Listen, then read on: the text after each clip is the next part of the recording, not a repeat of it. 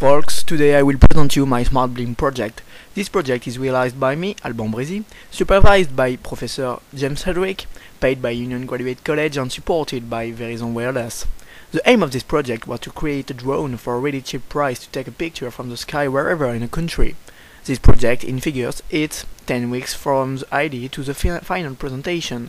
$250, 80 emails, more than 10 people implied in the project, 3 different coding environment.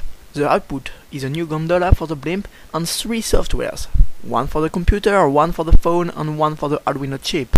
As you can see on this schema, I'm using the Verizon Wireless to communicate with the phone into the blimp, and the phone communicates by Bluetooth with an Arduino chip to control the different motors. On the right side you can see the blimp moving in the gymnasium. On the left side you can see the video recorded and transmitted to the computer thanks to the cell phone internet access. The video is transmitted by the open source service Bambuser. The latency is between 1 and 2 seconds. On this demo I control the blimp thanks to the software I developed, and here I'm using the mode 1, which is a direct mode. This mode permits the user to control the blimp with his keyboard like in video game. You have 7 buttons in the direct mode: forward, backward, left, right, stop, trim up, trim down. These commands are iterative. I mean that you press once and the motors go to power 1. You press twice and the power of the motor is doubled. If you control the blimp with your keyboard, the power is maximum, but when you release the button, the power is stopped. 2 other modes were designed in order to make the blimp smart.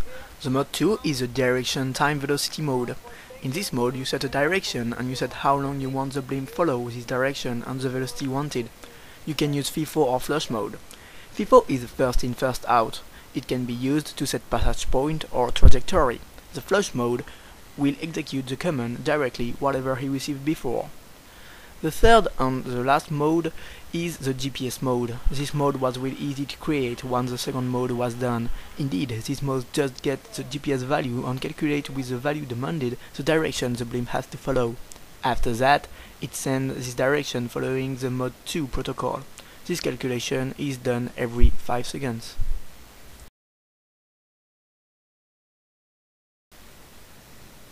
On the right side, you can see some elements I changed to make the blimp as light as I needed.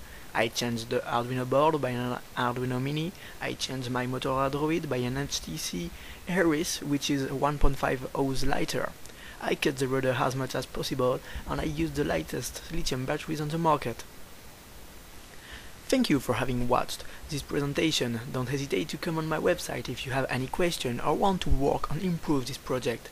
Thank you at Union Graduate College staff, thank you at Verizon Wireless staff and every people who helped me for this project. Have a good day.